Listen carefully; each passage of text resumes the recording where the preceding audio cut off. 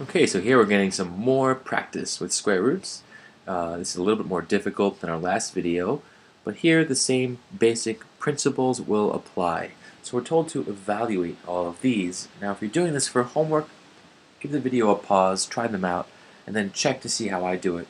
Or watch along as I solve and then compare your work. But make sure you pause and think about what you're doing here. The goal is for you to master this topic.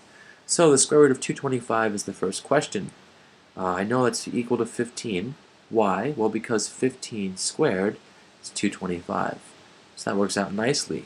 So when I'm told to evaluate this, I'm trying to find, I guess you could say, the answer. Here, negative square root of 225 means, well, that's equal to 15, but times negative 1, or negative 15. And just to recap, in this one, we could have also said negative 15. Right? Because negative 15 times negative 15 equals 225. But usually, and we'll be specific about this, and so will future teachers, they'll tell you if you're looking for both or just one. Here we're just looking for the positive root if possible. So in this one, when we evaluate this fraction, you can think of this in two parts. The square root of 100 over the square root of 121. And we can talk about in other videos why that makes sense. Here I'm just going through the process. So split it up in two.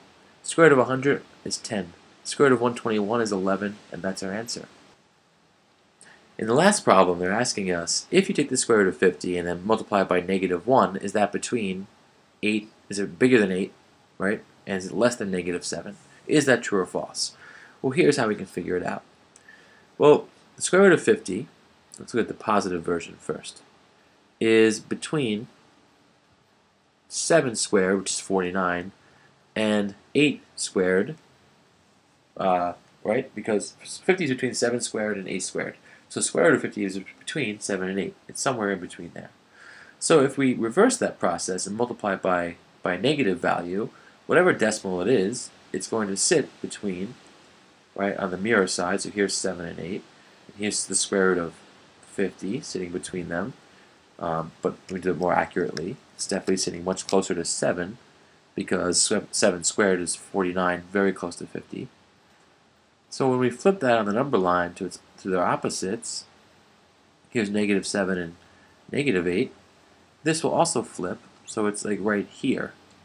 So that the negative version of square root of 50 should sit right here. So yes, it's true, it's between 7 and 8. Alright, hope that helped.